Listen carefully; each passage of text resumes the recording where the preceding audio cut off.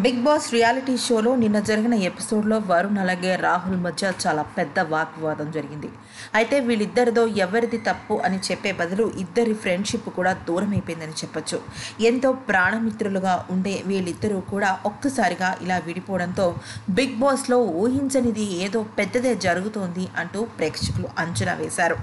అయితే ఇక విషయంలోకి వచ్చినట్టయితే వీళ్ళిద్దరు గొడవ జరుగుతున్న సమయంలో ఇంటి సభ్యుల్లో రవి, శ్రీముఖి, జ్యోతి, శివజ్యోతి తప్ప ఇంకెవరూ కూడా పెద్దగా వీళ్ళని ఆపడానికి ప్రయత్నించలేదు.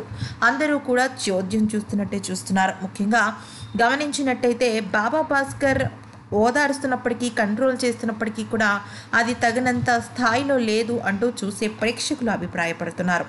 ఇక ఇదే క్రమంలో పునర్నవిది ఒక కీలక పాత్ర అయిందని చెప్పచ్చు. గమనించినట్టయితే రాహుల్, పునర్నవి, వితిక, వరుణ్ ఈ నలుగురు కూడా చాలా best friends. Big boss season 3లో వీళ్ళది ఒక గ్యాంగ్ ఉందని కూడా పేరు. బయట ప్రేక్షకులకి, ఇంటి సభ్యులకి, హోస్ట్ చేస్తున్న నాగార్జునకి అందరికీ కూడా వీళ్ళు నలుగురు మంచి ఫ్రెండ్స్ అన్న పేరు మనందరికీ తెలుసు. అయితే నిజానికి ఎవరైనా ఒక గ్యాంగ్లో ఇద్దరు ఫ్రెండ్స్ దెబ్బలాడుకుంటుంటే ఒరే ఆపరా, దయచేసి ఇప్పుడు గొడవలు ఎందుకు అని సర్ది చెప్తుంటారు. కానీ వరుణ్ అలాగే రాహుల్ దెబ్బలాడుతున్న సమయంలో ఇద్దరిని ఆపడానికి కనీసం ఒక్క 10 నిమిషాలు కూడా ప్రయత్నించలేదు పునర్నవి.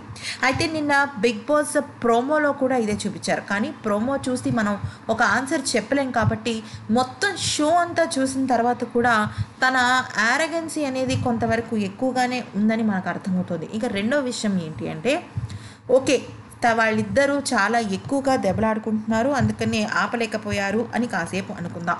కానీ పునర్నవి మళ్ళీ రాహుల్ దగ్గరికి వెళ్ళి లేనిపోని నేరాలు, అంటే ఒక మనిషి ఆవేశంలో ఉన్నప్పుడు ఇంకొక మనిషి గురించి చెప్తుంటే ఖచ్చితంగా అది రెచ్చగొట్టినట్టే అవుతుంది.